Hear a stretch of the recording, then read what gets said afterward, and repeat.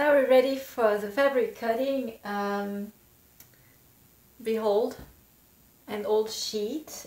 There were holes on parts of it, so I cut off that part, used some of it to make the skirt on my Barbie doll. So I'm gonna find, it's not worn out otherwise, it's the rest of it is in pretty good shape. There were some high quality sheets. So there is a horizontal, I'm gonna hold them, they're vertical stripes. So I had to think about how to place the block. You have to think about how to orient it. This is new territory for me, working with patterns. Luckily, I happen to own at least one skirt that has vertical stripes and that is making use of that pattern in much the same way as I'm trying to do this. Here it is, a little frumpy because I was kneeling on the floor with it. So the thing that I noticed, and I was seeing that on the pictures that I've been looking at in the designing of this skirt. So in the front, the lines are diagonal, so it's not following the straight of grain of the fabric. Where it's straight is on the side. So there's if I can find it, the side seam is right there, and it's aligned with the stripes at that point. So what we're going to have to do is the same thing with the skirt. So instead of aligning with the block, where's my center fold? This would be this is the center seam. I'm not going to align this with the stripes. This side, which is the side of the skirt, will be the side that I align with the stripes. I folded the fabric along a stripe here with just enough width to fit my pattern. And I folded wrong side up so that I can trace on it. And so here's where the important part comes. You need to take, normally you would put the center fold here. I mean, this is where I folded my fabric. But nope, we're going to take the side of the skirt. And I know I really should have labeled it. One is not quite straight. One has a little bit of hips, so this one. So I'm going to put that one. It's got a little bit of curvature up here. That's how I know this is the side of the skirt, not down the center. I've also did a fitting. We found Momo's favorite mouse. Look at that. I also did a fitting, and I discovered that this was not long enough. So I'm going to leave another 3 centimeters. I want to have plenty of length. So yeah, line this up on the side, and I'm going to go ahead and trace all around. Momo's a little camera shy, huh?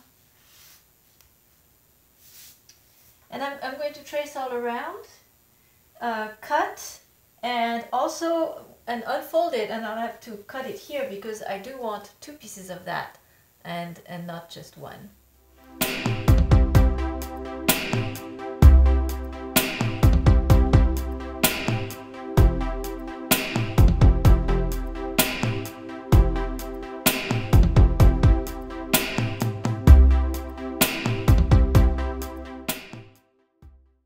To pin those 2 layers securely in place and then cut. I hope you're admiring my dedication to my kitten.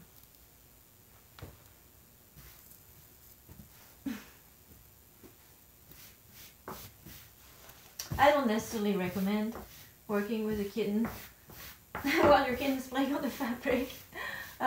This is a low pressure project. I'm really doing this to practice. I did not pay anything for this fabric, and if I fail, I'll try again, and I won't be too disappointed.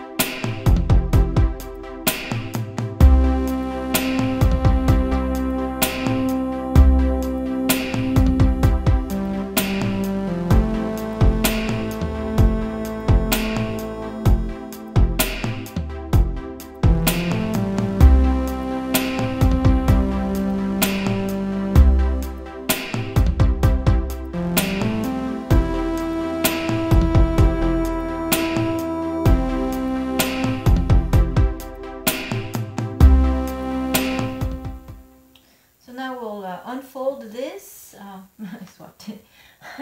We'll unfold it and cut it here, because I do want two pieces of this. I don't want this to be all in one piece.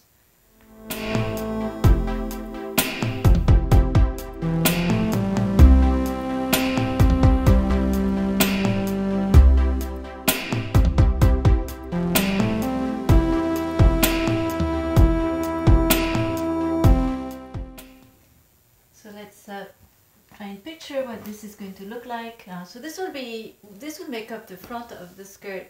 Cutting the back pieces for the skirt is a little more involved because they have to overlap.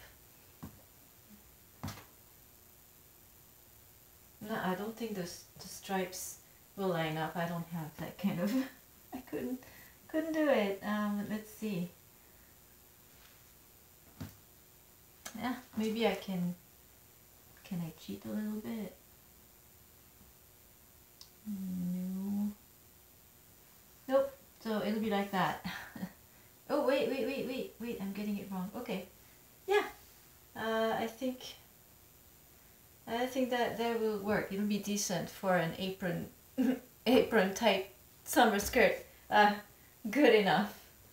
I went ahead and pinned them together along this the center, because there will be a seam there. And in doing so, I found out how you can make this line up better. My mistake was at the edges. I followed one of the dark stripes, but what I should have done is I should have put that fold right halfway between them so that it would be symmetrical when I got to here. And it would be approximate, but it would be better than what I have here. Like I said, this is not an evening gown. It's not even to go to the office, really. It's a gardening dress.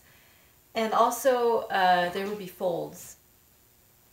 So I'm gonna go with this. I'm not redoing this. But you know, one day in my wildest dreams, I might make a real dress. You know, well, like a summer dress, something to wear outside of the house.